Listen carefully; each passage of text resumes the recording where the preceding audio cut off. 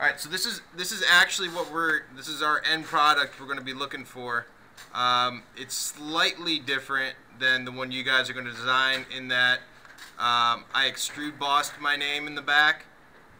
You guys are going to be extrude cutting your name into the back. It works better that way on the powder printer. We're going to be making these on the powder printer. But other than that, everything is going to be the same. Okay, but that's pretty much our end product there. Everybody needs to draw this, but if you get to this before everybody else, feel free to change it.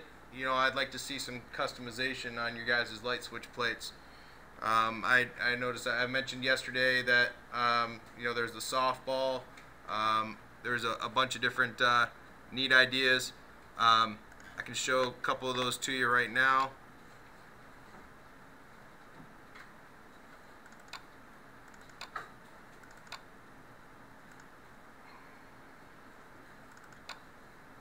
And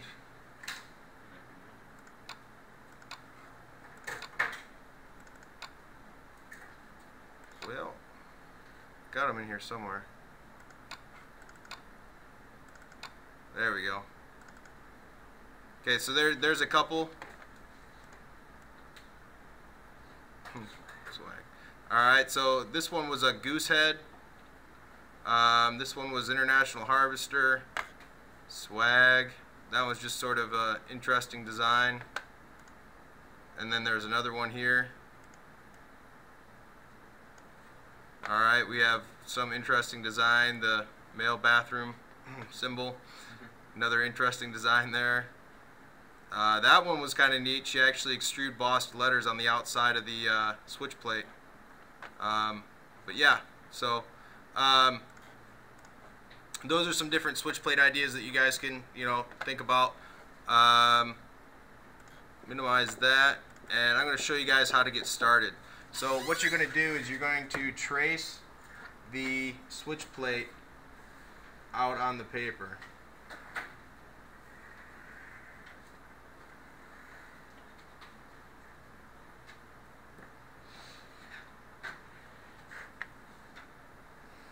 And once you've traced the outline, trace the box on the inside.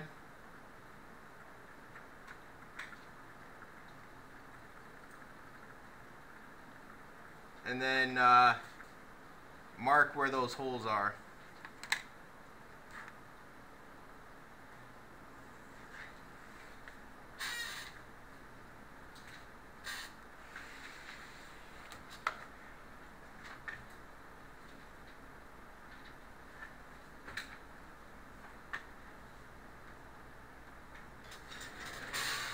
Okay, so everybody take a look back up here. We need to figure out some dimensions. There's a few dimensions here that are really important. So let's go over those important dimensions.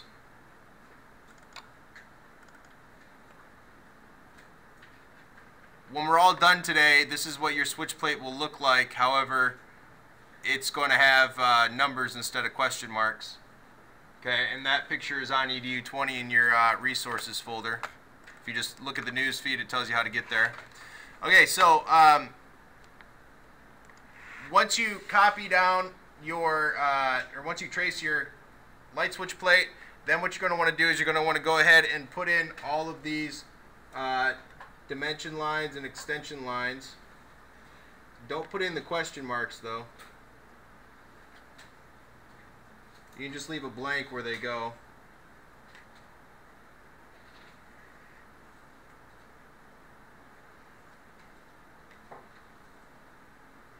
There's not like any secret as to what dimensions you need for this. You need enough dimensions to make the part.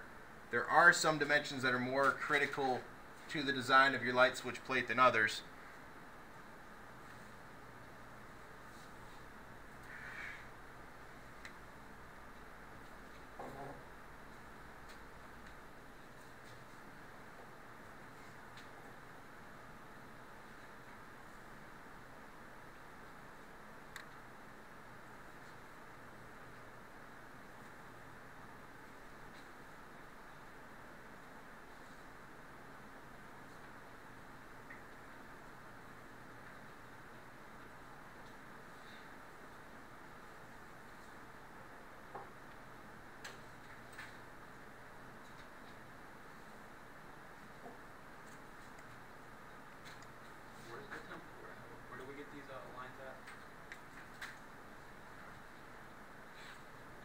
these lines that I'm drawing up here. Yeah. They're in the, if you look at the news feed, it'll give you the instructions on how to get there, but it's in the resources, SolidWorks, and switch plate folder.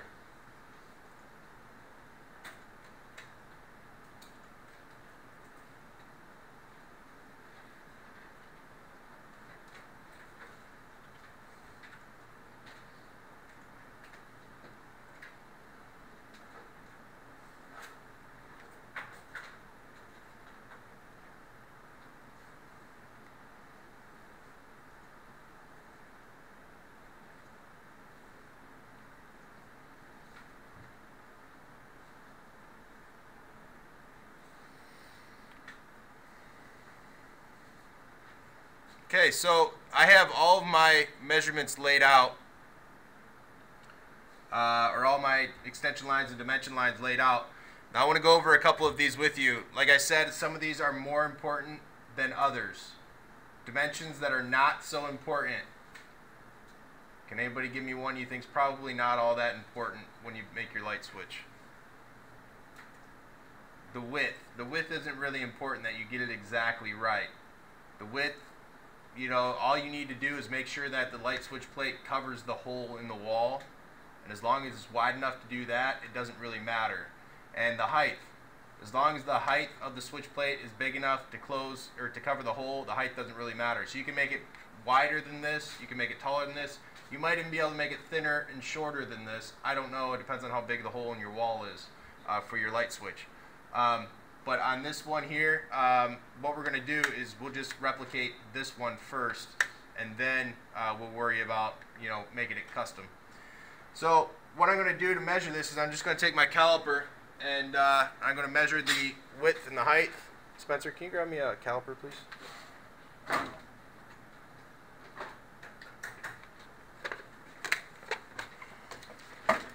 Okay, so just real simple here. I'm just going to measure the width of my light switch plate. Make sure it's in there nice and straight and it's not crooked.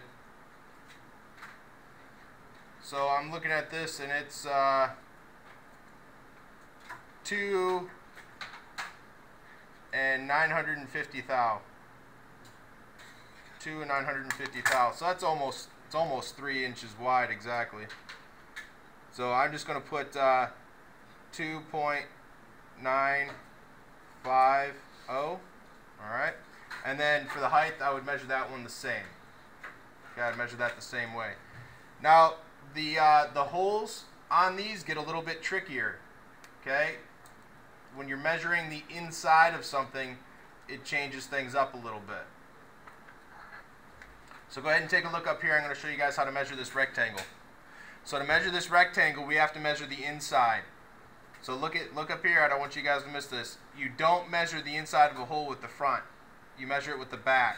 And what you're going to do is you're just going to open up the jaws inside that hole, and then there's your hole size. So this is 425 thou. Okay, so 425 thou for my width of the hole. Okay, and then you would measure the height of the hole the same way. Now with the screw holes, those are circular holes. So we're not going to measure that in width and length, we're going to measure it in diameter. Good. So what I'm going to do is I'm going to put these inside here, and you don't want to measure the chamfer. If you look in there, you'll see there's a chamfer, which is like a 45-degree cut on the edge. Okay, we're not measuring that chamfer. We're measuring the hole just below the chamfer. We're not measuring the two flat pieces that hold the screw in place in the very back. In fact, we're not even going to draw that part. You'll notice it's kind of a rectangle inside that hole. We're just going to draw a hole all the way through. So what we're going to want to measure is the hole and not the chamfer and not the supports in the very bottom. Okay, so when I measure the diameter of this hole, I'm getting 200 thou. So that's 0.2. Alright, so the diameter of it's going to be 0.2.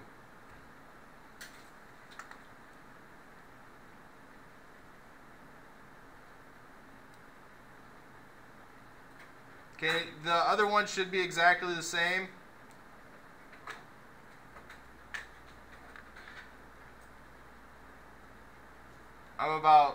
15 thou under. Well, yeah, so I guess it's more like it's more like 185 thou. Yeah, so I'm going to change that from 0.2 to 0.185 for my hole size.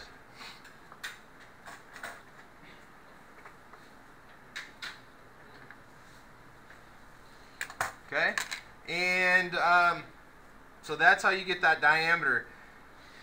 The rest of it, measuring it, is pretty simple, except you have to do a little bit of math for this one that I'll label Z and X. Okay, now X is the distance from the top of the hole to the bottom. The top of the hole to the bottom of the rectangular hole. And this one's difficult, so if you're not amazing with math, you should probably pay attention to this part. So to get from the distance from the center of this hole to the bottom of this rectangle, we need to know the measurement from the top of the hole to the bottom of the rectangle, which is X. What we want is Z. What we have is X.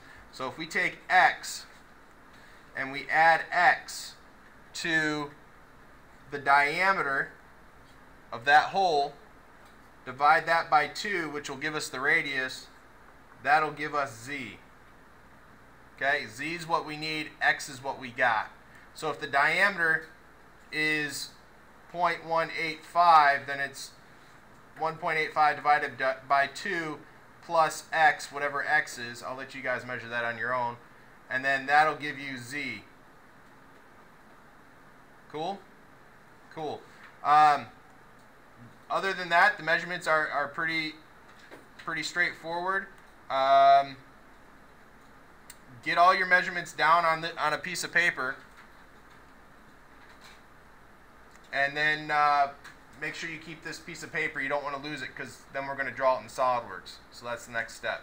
The instructions for how to draw it in SolidWorks are in the resources folder, so make sure you guys read the instructions all the way through. They're pretty short, all the way through before you get started. You guys got any questions, just let me know. You got one? What's up?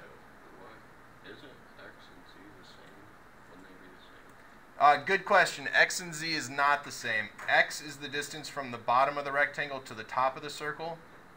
Z is from the bottom of the rectangle to the center of the circle.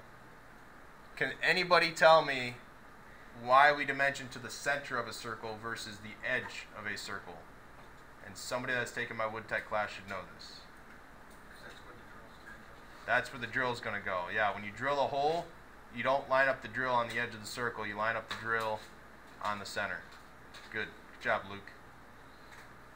All right, so go ahead and get this drawn. Once you guys get this all drawn, read those instructions and get going on your drawing.